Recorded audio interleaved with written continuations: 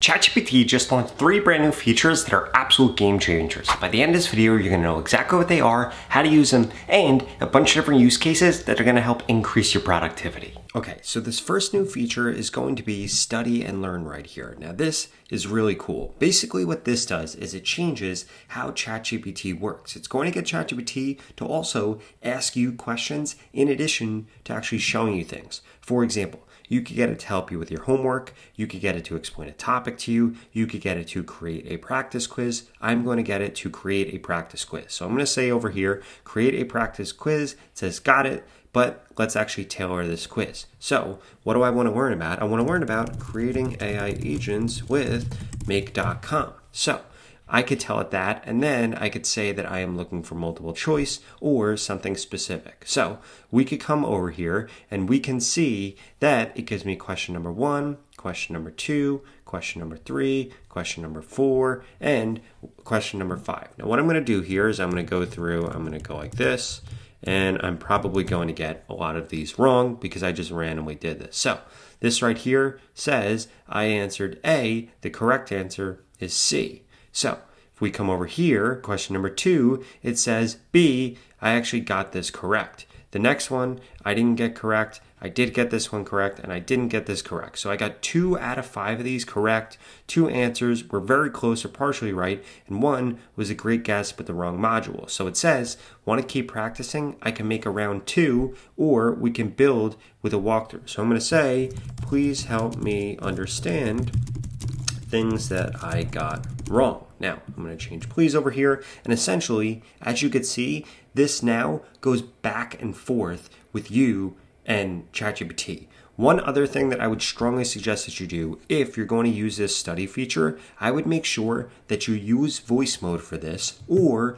you use your phone so that you can share your screen with ChatGPT, or you can show ChatGPT what you're seeing. This is going to make this way more interactive. And the reason that this feature is so powerful is because now you have a tutor and can learn anything 24/7. And guess what? You could tell ChatGPT how you learned. You could tell ChatGPT to adjust things, and this is going to keep getting better and better and better. And I want to be clear.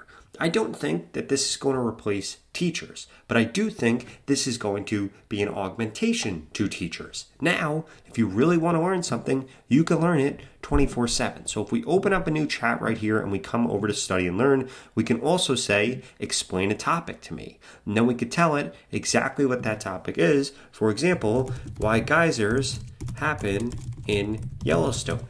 Now what's going to happen is this is going to explain to me exactly what it is, but first it is going to ask me a question. Do you see how much more interactive this is than just regular ChatGPT? This is a lot more of going back and forth so that you actually learn things. And by the way that this works is that study mode in ChatGPT is designed to be interactive using Socratic questioning and scaffolding responses to help guide users. And as you can see, it's available right now to logged in free plus pro and team users with availability to ChatGPT EDU coming in the next few weeks.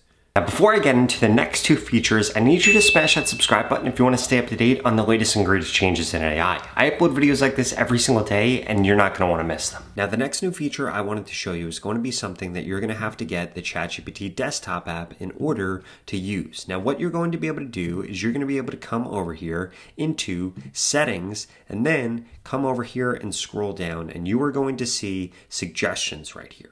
This is incredibly helpful. You want to make sure autocomplete is turned on. You want to make sure trending searches is turned on. And you want to make sure follow-up questions is turned on. Because now what's going to happen when we open up a new ChatGPT window and we don't have anything typed in, or we type something in, it's going to begin to give us suggestions. For example, I'm going to say things to do in Yellowstone, Wyoming. And then what's going to happen is this is now going to give me an answer right here and suggest other things that I can actually go through and begin to ask this. And what this does is actually helps ChatGPT guide you to learning more figuring out better things, and prompting ChatGPT better. So what this actually does is when it actually gives you an answer now, it will now come over here and it will say things like, if you want tailored ideas or a guided tour, just let me know. Now, sometimes it just ends the prompt with an automatic suggestion, or sometimes it will actually fill in the next things that you should say here, which is pretty cool. I've seen it happen both ways, but turning this feature on is incredibly useful. In addition to that, the other thing that you will begin to notice if you turn this feature on is that if you come to ChatGPT on your phone, it will begin to actually give you a bunch of different prompts here. For example, this is what this actually looks like on my phone right here. We could see all of these automatic prompts, which are going to be things that are trending on ChatGPT or automatic suggestions as a result of the things that I've actually asked ChatGPT. And you're going to notice that this continues to happen over and over again. And basically, this just makes a way more curated experience on ChatGPT because now it's auto-suggesting you and it's a lot more of a relationship as opposed to you just asking ChatGPT things or giving ChatGPT things. It's also responding back to you and allowing the follow-up question. Okay, now the next set of features is actually going to be several different features that ChatGPT has recently made a bunch of different changes to. Some of these might not be exactly brand new, but they have been changed. Okay, now those final few features. Again, if we come over into ChatGPT using the desktop app, you are going to see this record feature right here. This allows you to record meetings, to record things that are going on ChatGPT. And once we click on stop right here, we can resume or we could send this into ChatGPT so that it has full context into your meetings, into your recordings, and all things like that. And as we could see, this also gives an overall summary, key points, action items, open questions, and will remember things. And as we can see right here, this is another one of the ways that ChatGPT actually auto-suggests right here. Sometimes it just does it straight in the prompt, like I showed you earlier, or it'll do things like this, which is incredibly useful. Now, in addition to that, if we come over here,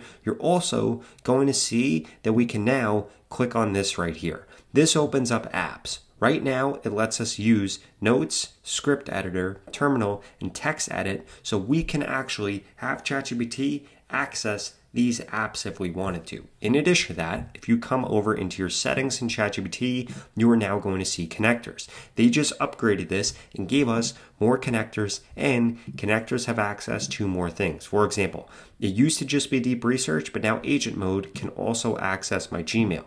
Or if I come over to Google Drive, chat, deep research, and agent mode can access my Google Drive. If I come over to my calendar, deep research and agent mode. So you need to come into all these different things that you have set up and see what it actually works with on ChatGPT because, like I said, they have recently upgraded this. Now, in addition to that, you're also going to see schedules under here. This is where you're now going to be able to see things that you have scheduled out. And I do want to warn you because if we come over here and say, please schedule out a reminder to go through my email at 9 a.m. every day, and we just ask ChatGPT 4.0 this says you're all set. I've scheduled out a reminder, but guess what? It didn't actually schedule out a reminder because it didn't actually show me that it did.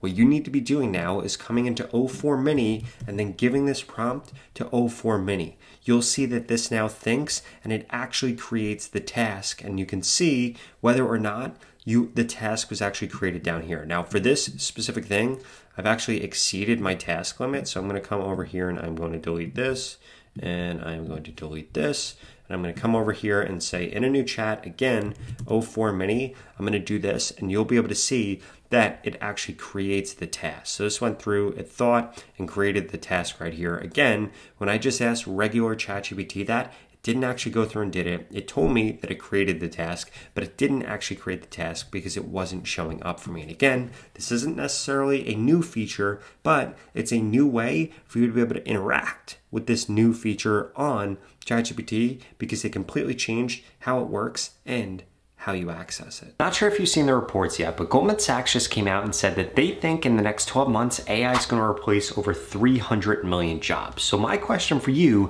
is, are you going to be one of those people that's replacing those jobs, or are you going to be one of the people that gets replaced because you didn't embrace AI? And that's exactly why I created AI Automation School that you could check out at the pinned comment below. In fact, I have special launch pricing right now. So if you want to stay ahead of what's happening in AI and you want to learn how to automate your work with AI, how to make more money with AI, how to build AI agents without knowing having to code, or you just want me to audit your personal AI workflow so we could speed things up for you, I strongly suggest that you check it out. Now, if you like this video, I'd strongly suggest you check out this video right here that walks you through 10 hidden Gemini features I bet you didn't know existed.